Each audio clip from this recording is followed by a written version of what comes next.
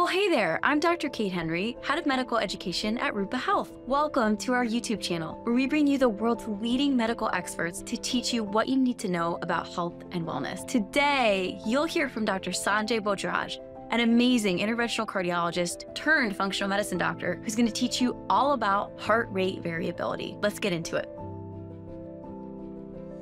Heart rate variability is this tool that I love because it's something that you might not even realize you're tracking on a regular basis. I'm kind of a nerd, all right, and I love metrics, right? So right now, I've got all these stupid devices on. I've got this wristband, I've got a ring, I've got my watch. They're all measuring different variables, but the one thing these have in common, and that a lot of the health trackers that you can wear have in common, is that they calculate something called heart rate variability, right? So we all have a heart rate, right? If you're listening to this, you're probably alive and your heart is probably beating, right? So 50 beats a minute, 60 beats a minute, whatever your number is, right?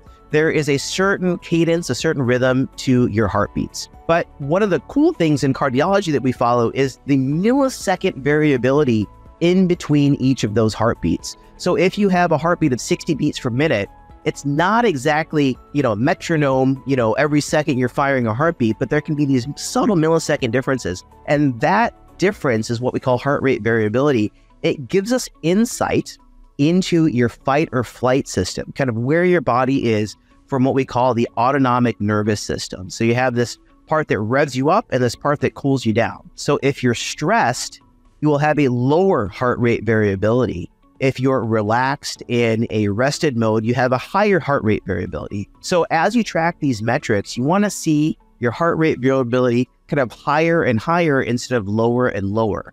And as I track my numbers, something as simple as having an alcoholic drink at nighttime can affect my sleep, but can also affect my heart rate variability. So the cool thing is you're probably already tracking it, you just don't know. And hey, if it's free information, why not use it? So what you can do is in your app, your health app or your whatever that you use, you can actually find it. They'll call it a heart rate variability or stress score. And you can use that then to kind of see where your body is at.